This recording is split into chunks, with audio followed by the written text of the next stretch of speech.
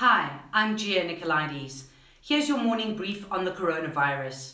It's now day 8 of the national lockdown.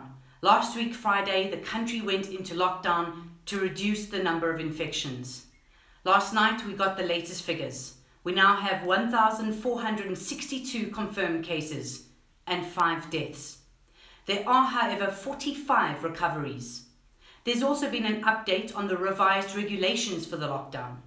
Government will be using the geolocations of people's cell phones in the fight against COVID-19. So, health department tracer teams will be allowed to use the phone locations of people who have tested positive to track down others that they may have come into contact with. But government is adamant this will not violate South Africans' privacy. Immediate families and close friends will now be allowed to travel to other provinces to bury their loved ones. Informal food traders can now trade, but they must obtain a permit from their councillors before setting up shop. You still cannot buy cigarettes. The Police Minister Becky Cele says no province in the country is allowed to go against the lockdown regulations with regards to the sale of cigarettes. He said this in reference to the Western Cape government's decision to lift the ban on the sale of cigarettes in that province.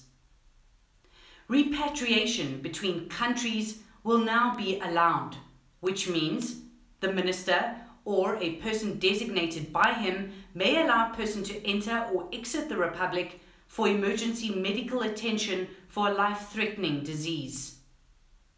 Globally, the number of infections has passed the grim milestone of 1 million. Both the World Health Organization and the World Food Programme say they're deeply concerned about the impact of lockdowns on food security in Southern Africa. Countries have been urged to keep the borders open for food. And while South Africa still has 13 more days to go before the lockdown is complete, it seems that there are more cars on the roads this morning here in Johannesburg compared to a week ago.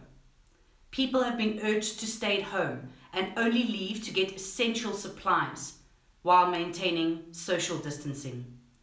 For this and more, go to ewn.co.za/coronavirus.